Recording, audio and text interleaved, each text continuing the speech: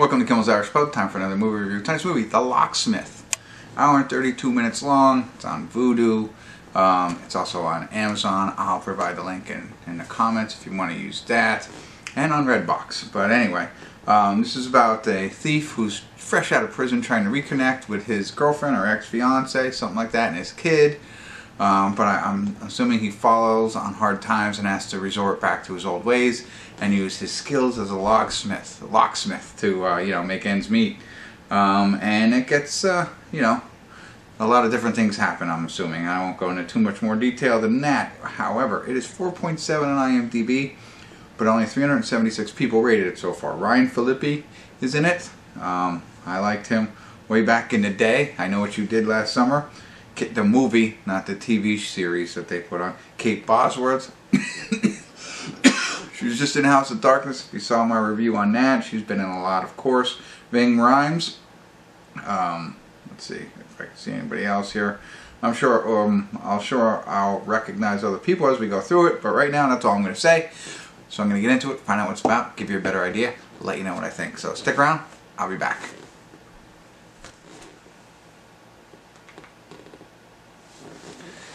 Hey everybody, read the credits of The Locksmith. No check-in tonight. Sometimes you just don't need to check in, right? This one's going to be a little bit different than a lot of my other reviews. I did take a lot of notes on this one, and I'm going to have to speak freely. First of all, Phillippe, if I'm saying that right, you know who he is. I saw him in a previous recent movie, American Murderer, and I didn't, I liked him when he was younger, and that one I didn't like him. This one I did. I think for some reason he looks better in this, and I thought he did a better job of acting. Kate Bosworth, she was as good as, as she normally is, and that's really it. I mean, Ving Rhames is in it, looks a lot different than he did in Pulp Fiction, so on and so forth. So I don't want to go down too much, but I enjoyed Ryan in this movie. I thought he did a good job, and compared to, like I said, what I've seen him before. So all that's there. I also would like to come out and say I think there's the opening of this, the concept, it's all there. But there's one huge mistake that leads to a film riddled with poor decisions and, are you crazy kind of thoughts. So we're going to go right there, and I'm going to do this review slightly differently. I'm going to get into spoilers. So if you haven't seen it and you don't want to be spoiler, I don't want to tiptoe around it. I'm not going to, again, as usual, ruin the ending. But I mean, you can figure it out what's going to happen in this movie. But spoiler alert, I am going to talk a little bit more openly about the film. So if you want to see it and stuff like that, and you want to see it for his acting, go ahead and check it out. And what I've said so far, because that's all I'm going to give you. Everything else I have to talk openly. So spoiler alert, spoiler alert, spoiler alert. Alright, so this movie's about real poor decisions. It's about the entire film, right? So the beginning is him as a trained locksmith breaking in and stealing something. Alright, you know what I mean? That's okay. That's the good part. That's a poor decision, but it works for the plot of the movie, right? And he gets sent to prison for 10 years.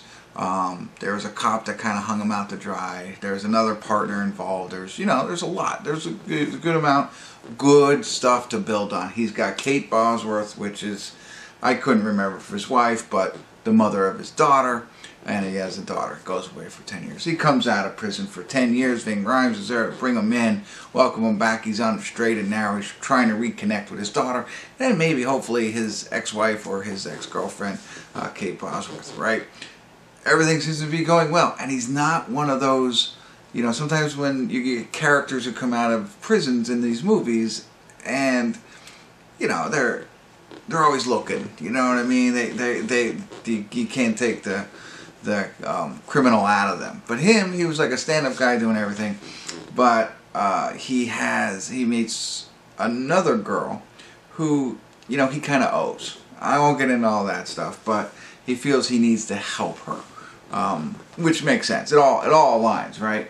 And this is where the big mistake comes up. The big mistake then is doing something that he shouldn't be doing to help her, right? He's doing all this other stuff, and he's on the straight and narrow, and he's a great character. He's getting his feet back under him, whatever, and he makes this. And that's, you erase that, and you just turn it. And that's why I'm saying I'm going to talk. He turned it like he does a robbery. Right? Like, duh. Okay.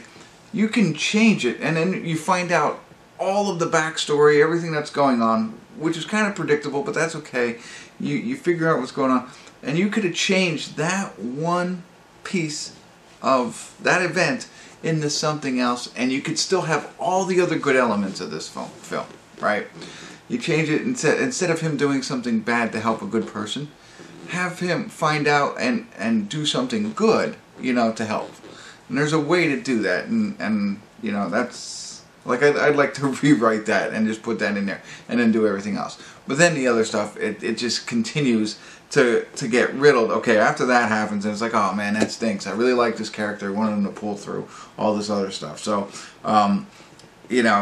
there's all kinds of stuff that I could talk about. So I'm just going to elaborate a little bit more.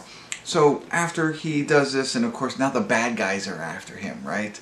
They know who he is. They're going to come after him. So what do? You get your daughter and you bring her to your place of work, where everybody knows you work at the Locksmith.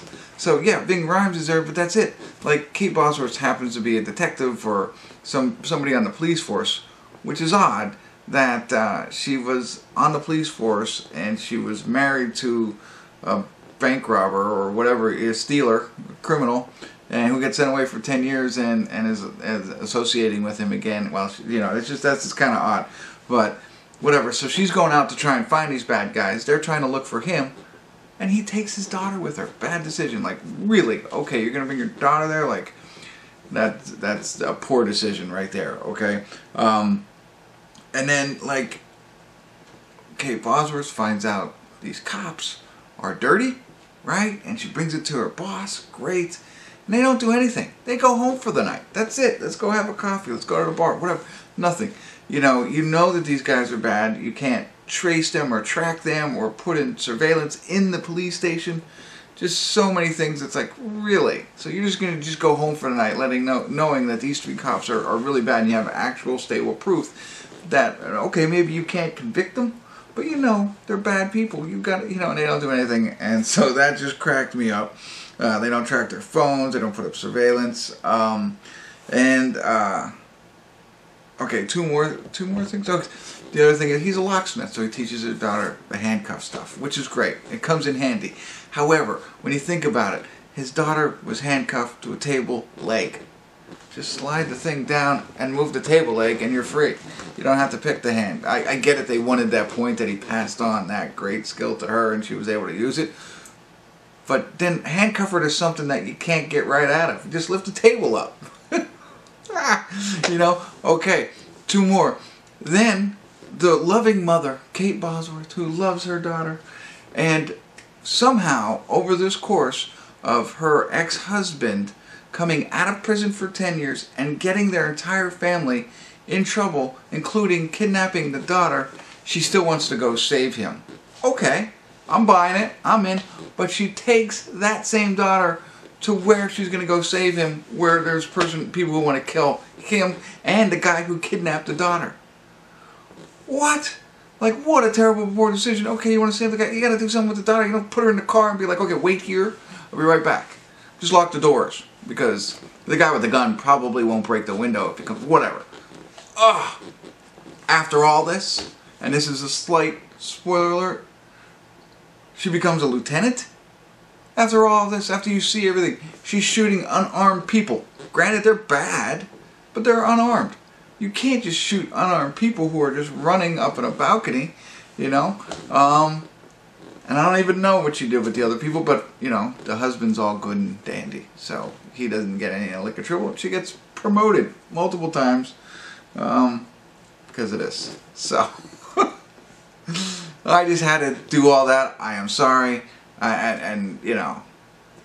had fun with the film, and that's what it's for. It's for entertaining, but this is one of those I wish they'd be like, oh, that Kimmel's Irish Pub guy, let's swing this by him and see if he has any other feedback, and maybe we'll incorporate it into the film, because I do think you could change it just by changing that one moment.